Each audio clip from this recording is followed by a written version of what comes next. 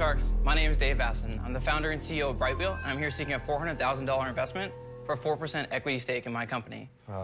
Brightwheel is the mobile app for preschools, daycares, and families. And we are completely revolutionizing early education. Now, I believe all of us are parents here, and I want to ask, when you come home after a long day and you ask your kids, what did you learn in school today? Does this sound familiar? You did everything I did. I want to tell you. You don't want to tell me? I don't know. Right? This is the experience for millions of parents across America every single day, and especially for younger kids. You've been apart from your little human being for 6, 8, 10 hours a day, and that is all you get. You know, you want to be a part of their day. You want to add to their learning once you come home, and you can't. And it's gut-wrenching. And on the other side, on the school side, it's no better.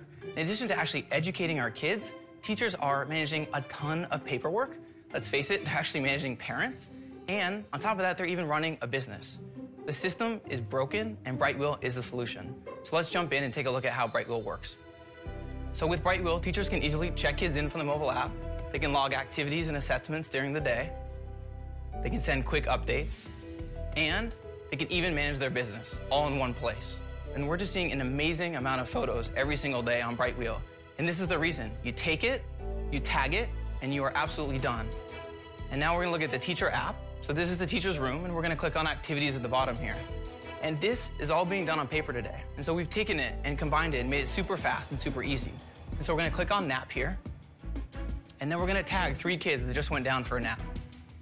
And the key about Brightwheel is that we're saving teachers time. You actually have measurably more time with kids every single day. And now we're gonna flip over real quick to the parent experience. So let's jump to the mobile app. This is actually my little girl, Serena, and this is her day. And as you can see, I get a sense of not only what she's doing, but what she's learning. And so when I come home, I can actually have a conversation with her about it. My connection with my little girl is so much deeper because of Brightwheel. And by the way, in the middle of a pretty tough day, it doesn't hurt to get a photo like this. Sharks, this is a unique opportunity to build a massive business that has a massive impact on people's everyday lives, and that's something that we hear every day. So I hope you're joining Serena and our team in bringing Brightwheel to every preschool, every daycare, and every family across the globe. Are you selling me this platform, this dashboard? Is that what's happening? Yes. How much am I paying for it? Right now, you're paying nothing. Brightwheel's free today. When we have our premium product, you will be paying a monthly fee for that. The parent will pay or I'll pay? You will pay as the administrator or the owner. And will the parent ever pay anything? Not today. We're building a platform. We see a lot of opportunity to add value to parents down the road. Except you can't advertise on that platform. Correct, and we have no intention to advertise. Wait, you can advertise to the parents all you want. We don't want to. We think there's a ton of ways that you can. You have a very hard time with that model. No way, no way. And we have no intention to. So let me walk you through what Brightwheels look like. So we started with a pilot in fall 2014. How many schools did you get signed up? Yeah, so we got 10 schools in the pilot with literally no product. And so we worked with them, we listened to them, we understood their needs. In June of this year, we launched publicly as Brightwheel. We went from 10, and then now we have 2,500 schools. We're in every state across the country. Wow. So how are you going to monetize it? First, I just want to say that when you look at other industries, all of these industries have really great dedicated software that's provided by very large companies. This is a massive market that doesn't have that. And so that's where we see ourselves fitting in. All right. Cool. So that was 7 years ago, that pitch. And sort of looking at this, just a quick update here. It's big business. It's great business, still in business. So they're doing. Yeah, no, we my kids daycares used it. Oh yeah, I wish they would have for ours. We don't have that. I get the same thing from my boy Hamilton. It's like it's like pulling little stuff out of him. It's a great technology, great platform. You know, we used to use it all the time when the kids were in daycare. It was awesome. Yep. Yeah, it was. He got two investors back in 2016. Chris and Mark did a co-deal for $600K for 6%.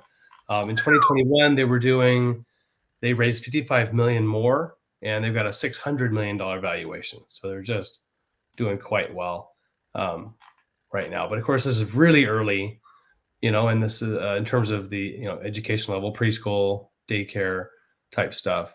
It seems like that's still where they're at. #1 childcare management software. But I couldn't find any patents on the darn thing. I was like, wow, I would love to be able to feature something.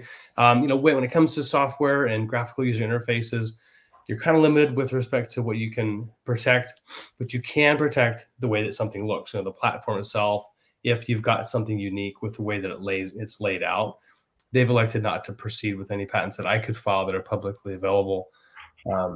Matt, can you speak on the trademark side? Yeah, looked up their trademark, and let me see if they have a portfolio here. But the main trademark is for Brightwheel. Obviously, it's a word mark. Okay. We just have the one trademark registration. So it's Brightwheel. It's a word mark, no logo, design elements, anything like that. And they're in 2 different classes, which makes a lot of sense. So they are on the downloadable mobile app technology side. So physical, digital good. And then they're on the SaaS side, software as a service. Right. So they kind of a SaaS, PaaS, platform as a service kind of technology. So it makes a ton of sense. They're a mobile app company and they do technology, software technology. Right. So Chris, I want to get your thoughts on that pitch and any critiques or thoughts. Yeah, no, I was going to ask, so how have they revenue or monetized it? Like, are they selling advertising? Or the schools Well, paying? so I'm on their site here, and so if I look at, if I'm a parent, basically you're going to pay now to get this. I believe so. Yeah. Oh, you're going to pay as a parent now. Okay. Yeah. Let me see if I. Price. Oh no, I take it back. I'm sorry. So if you're offering childcare, that's who's going to pay now. So yeah, unlimited rooms, staff, and support for one low monthly price. So the the childcare facility would pay, not the parent. And they still don't sell advertising? Not from what I can tell. Yeah, it doesn't look like it. Yeah, they've stayed away from that. So then that was interesting from our perspective because, again, our goal was we wanted to provide parents with this easy access to all these different vendors. But one of the things that was missing for these vendors was to provide access as they wanted it to this group of parents. And we just felt like, the profile should be pretty good. The website should be pretty good. The blogs, community forums, and then being able to post news and events. But we also still wanted them, if they wanted to advertise with a link back to a registration document or something else, we felt like they should be able to do that. And we didn't want to do pop-ups that are so annoying, slow everything down. So we just kind of figured, well, we're going to try that. Again, we always felt like it needed to be free for parents, but we also felt like not only would it help us be able to keep our subscription costs down, but there are people that they just want more, and we wanted to be able to offer that in a tasteful way. I get why they didn't want to do it, and I had somebody that we had a discussion about it, and she was like, "Well, if you're going to charge subscriptions, why do you have advertising? That's just wrong." And I'm like, "Well, because our subscriptions are so low that part of the reason why is because of the advertising. Because at the end of the day, you do have to pay the bills. Absolutely.